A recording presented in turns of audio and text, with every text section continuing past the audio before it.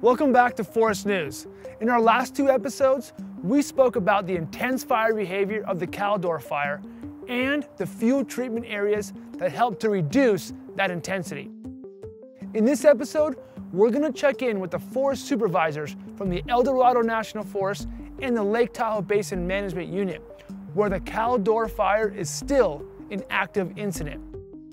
Between these two individuals, there's decades of experience of fighting fire, planning and implementing fuel treatment projects, and managing large, complex incidents like the Caldor fire.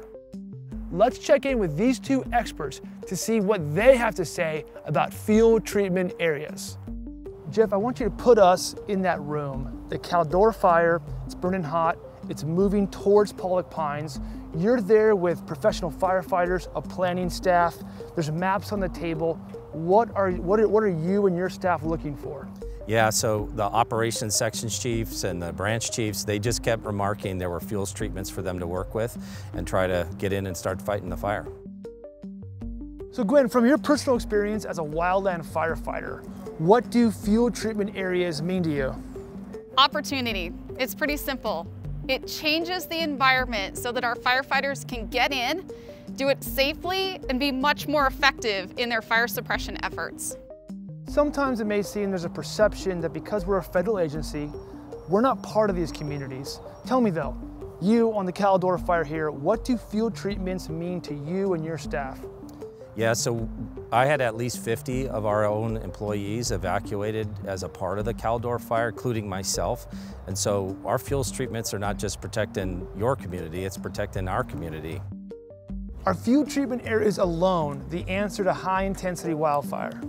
Yeah, so fuels treatments don't stop wildfires, but they do a couple things for us.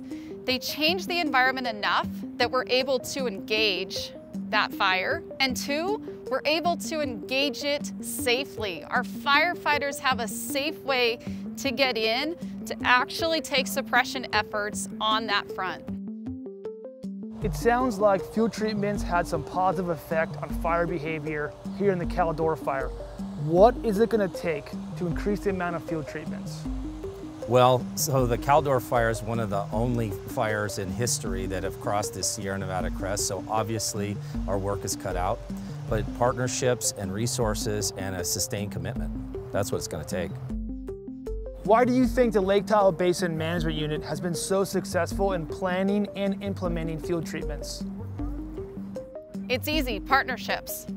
We have worked over decades in these communities with our partners hand in hand to create these fuels treatments, not only on U.S. Forest Service lands, but across all our partnership lands as well.